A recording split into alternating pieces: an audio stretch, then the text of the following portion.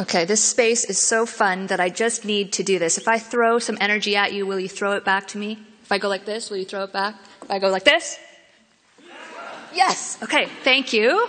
My name is Sonnet. I've written a triptych of 3 poems for you. And in the first and third poems, they might not sound a lot like what you expect of a poem, because in those two, all of the letters of one Shakespearean sonnet appear in their original order. So what I did is I treated the blank page like empty land, and Shakespeare's text like an original culture that was already inhabiting that space that I wrote over until its voice, though present, is almost inaudible. It's my metaphor for living in Canada. All the giving that we do is on land not necessarily given to us, that gives back to us. Sonnet 37. I ask for audience from my reputable white father. He takes delight to see his impact. His venture capital shifts world do-gooders' deeds. Nonprofits vie for support. His foundations make decisions. A liberalism made by Fortune's 500 favorites sets philanthropy's pace. Talks offer me a doubtful platform. My discomfort around the fact of his fly net worth can tone down my truth. Donating is a wealthy-minded person's art. So I donate my creative endowment to him who needs an inspiration not found on the market. My flow is invested in a gratitude for the dictation earth gives. My restorative rhyme is simple, soft power, breathed in intentional mind about legacies. Meanwhile, poor Kinder Morgan hates my friends.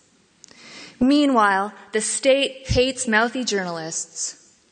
Meanwhile, Ferguson. Who dares drop a word of truth in this usual business?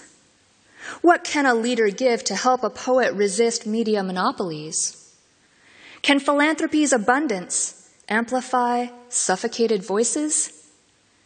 Dig this Canuck dub poetry as a partner, a vocal facilitator, stressing wealth inequality as the urgency of our lives' fragile interlocution.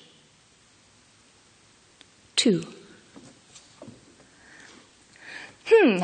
My friend was saying, I'm not sure why I give. Suppose if I think about it, I've been pretty privileged. I guess I should do something, she said, if I'm not out saving seals. So every year I throw some cash to the usual appeals. Sick kids, Greenpeace, whatever. I really don't keep track. But I know I feel less guilty because I know I'm giving back. I hadn't really thought about it either, but I think I don't give out of guilt. I don't give much. I am a poet. But still, I think I've built a carefully chosen portfolio of the causes I endorse. I give to women, to open access, and to the arts, of course.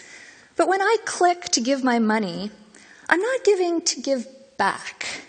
I'm an artist, I'm a woman, I'm precariously employed, and I am Obama black. I don't give from my privilege, which I do have, but I'm still hustling to get me more of that. I give to focus the power I do have and to feel my own impact on the world around me.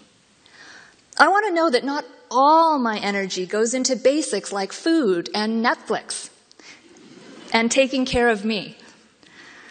I want to represent for my values. My clique proves I have clout. So when I hear philanthropists are trying to figure out why people with much less give more than their wealthier counterparts, you know that it's just a case of us having bigger hearts. No, I'm kidding. I think that the less money you make, the harder it is to believe your money matters. In economies where money talks, who gets heard amidst the chatter? When I give for a moment, it's as though I've raised my voice. I'm not laundering my conscience, I'm exercising choice.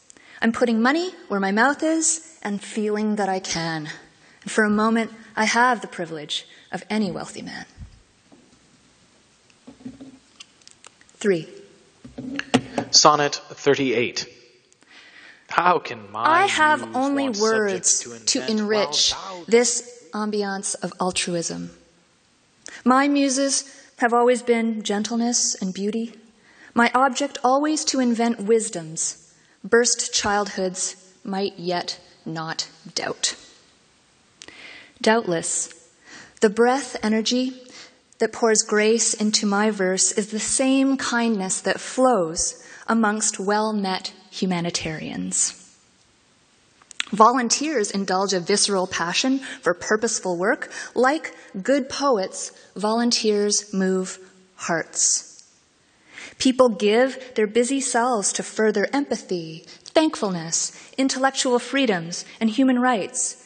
They remind themselves of worthy perspiration.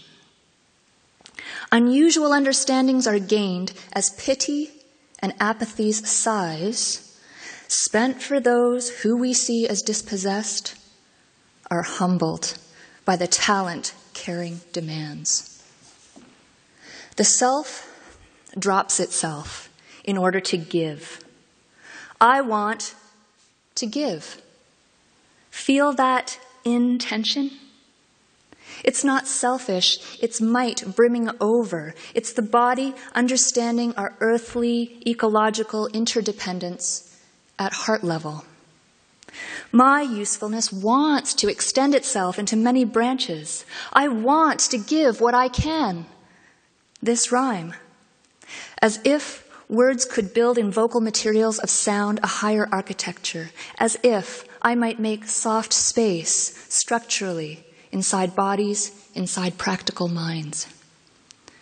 The flow of words, of thought, the flow of interconnection would emanate, pump, and breathe from that space of emptied out ego.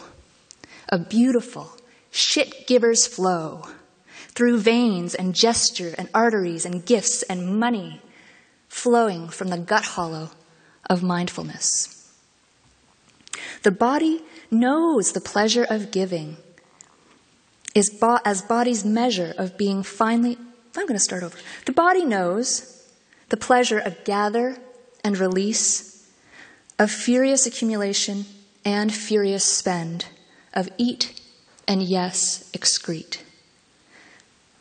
The pleasure of giving is body's measure of being finely tuned to all that lives. Our benefit is in giving a shit. All my relations, because Earth's noblest aspiration is in the shit you give.